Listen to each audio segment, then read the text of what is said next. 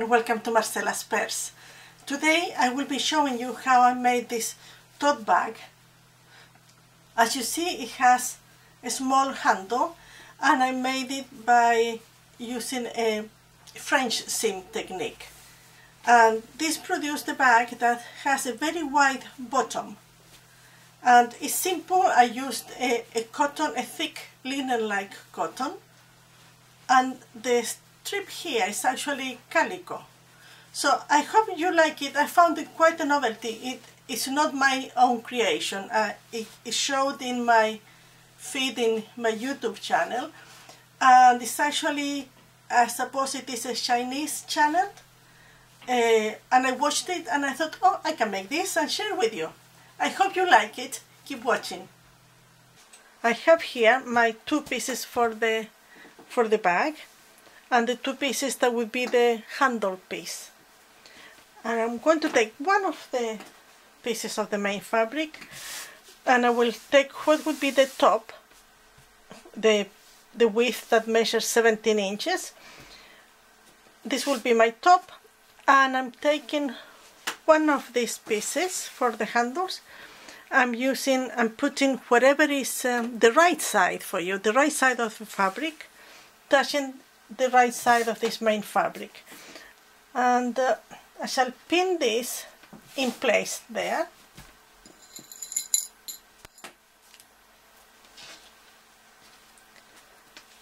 And I shall fold this in half to find the middle point.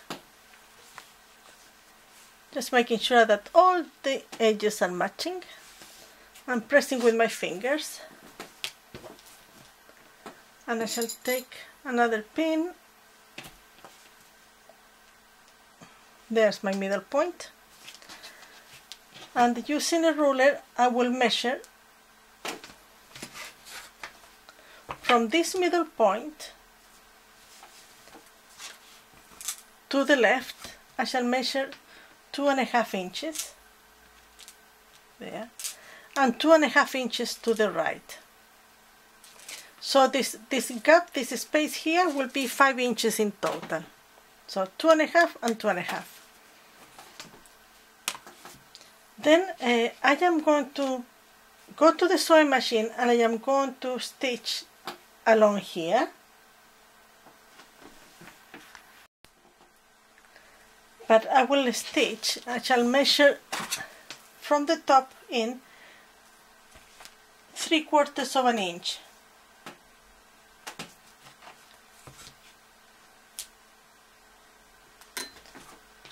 So my seam allowance will be 3/4 of an inch. Okay, it seems a bit excessive, but you will see at the end.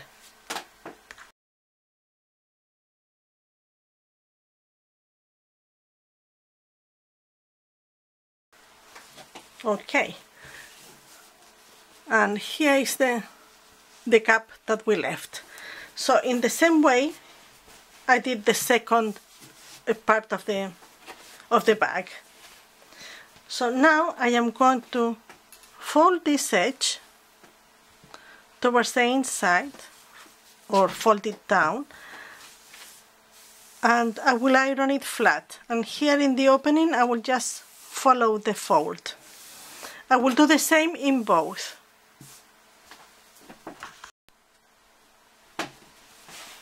Now that I have folded both here and there, I am going to fold this piece. So there's the fold I just did, and we'll put it down, and I can see the stitching there, so I am going to fold this halfway, just to where the stitching is, and then I am going to fold it again. So that you can see better. That's my seam, the stitching.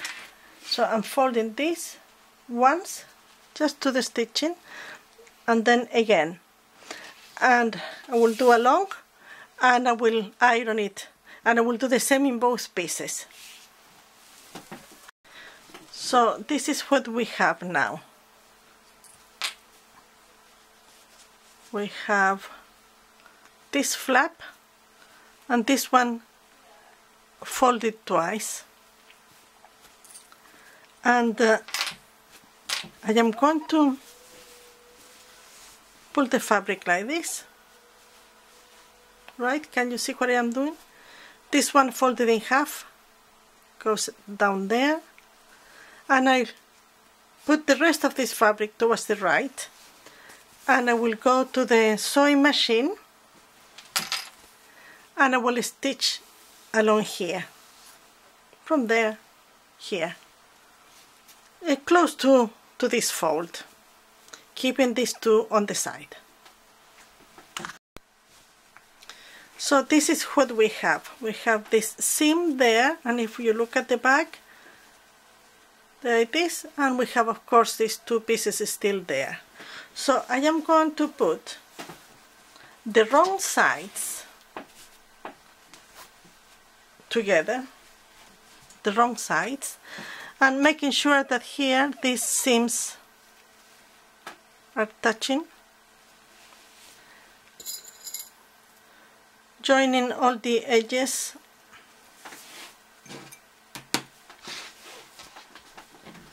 making sure everything is well in line, and I am going to sew along here at the bottom and up there. We will be seeing the raw edges, but we're doing a French seam, so it will be okay at the end. So I will be sewing quite close to the edge, quite close, and I will be back to show you. So as you see, I have raw edges everywhere. Now the idea is to sew quite close to the edge, but because my fabric frays, I left about 1/8 of an inch as seam allowance.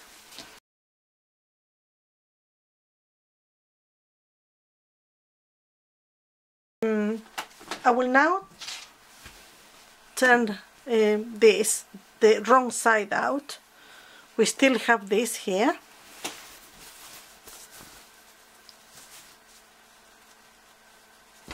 And I am going to iron this as flat as possible, making sure that the corners come out. And I will go and sew along here. I will put the fabric like this, and I will stitch from the edge as far as necessary, so that when I stitch along, I will be encasing the raw edge. So we will be hiding that there, like so. Okay, so think of, just double check how big is your seam allowance. So this stitching has to be a little bit bigger than that, so that the raw edges are completely enclosed inside. We have now all the raw edges nicely hidden. So this is what it looks like. And if I open to see the right side, you will see that the edges are hidden. So now I am going to put this flat, and I will fold the bottom up about 4 inches.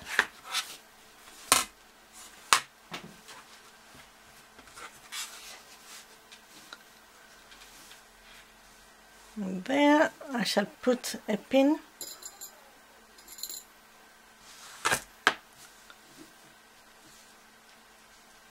On this side, I will take another pin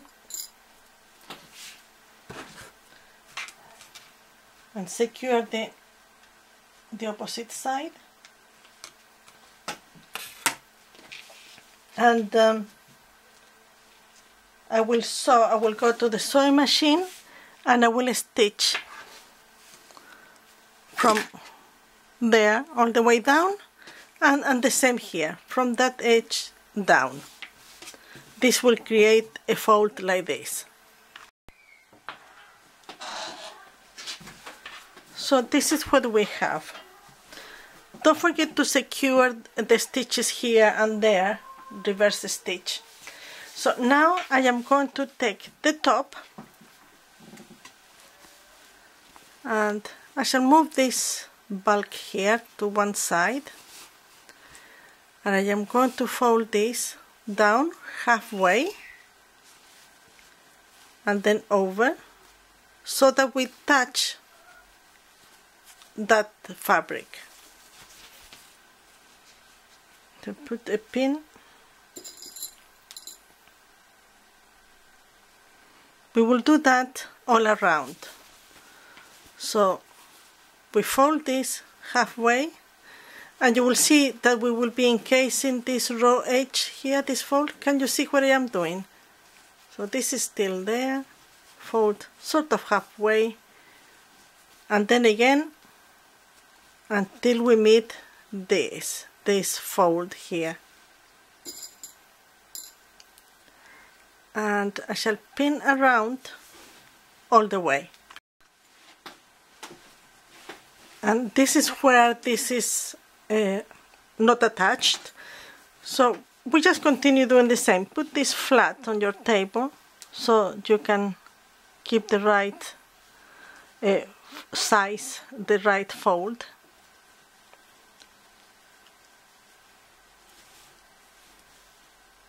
There, like so. So we're folding in the same way all around. Also, earlier when we stitch and we stop here on this side, it is important that you secure the stitches as well, because when we hold our bag, this is going to have a lot of stress there, so we want it well secured. So I'll carry on pinning. This is what we have. So this will be one handle and this is the other one. So I will simply go to the sewing machine and I will start stitching here next to this fold along all the way around. And here it is, stitched all around, and this makes the handle, and this is the other handle. So I will turn it the right side out.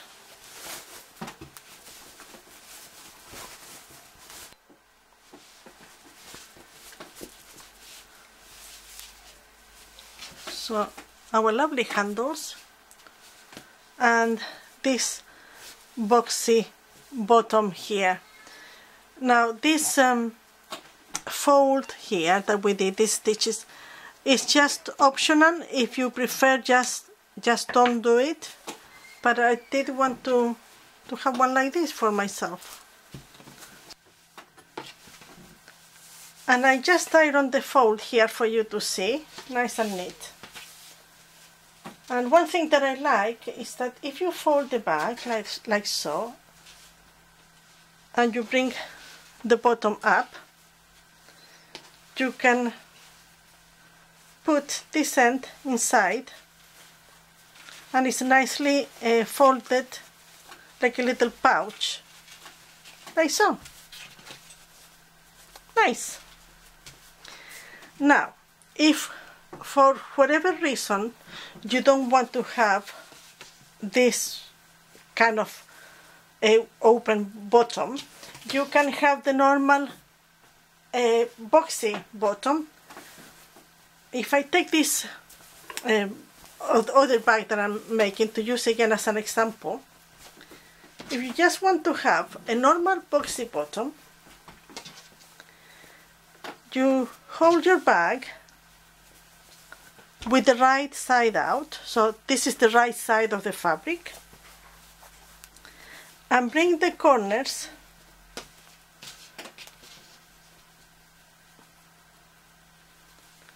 the seam here of the bottom of the bag.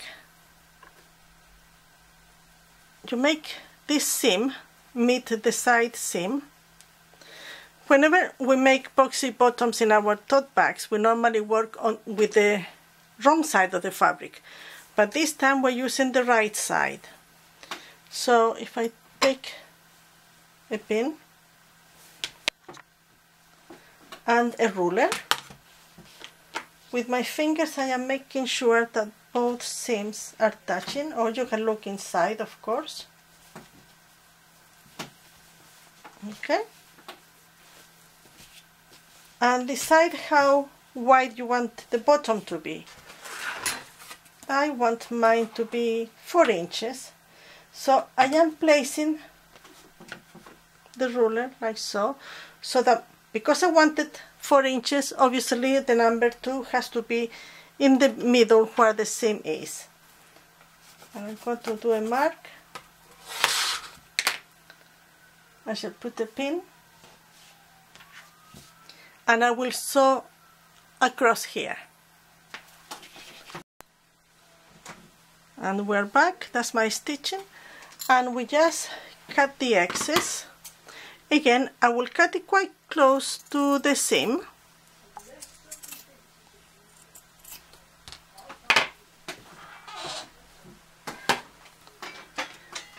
Remember, what is working on the right side of the fabric. So now, to continue with the French seam scheme, we're going to bring this towards the wrong side of the bag, so the inside, and again we're going to encase that seam. We're going to sew along here.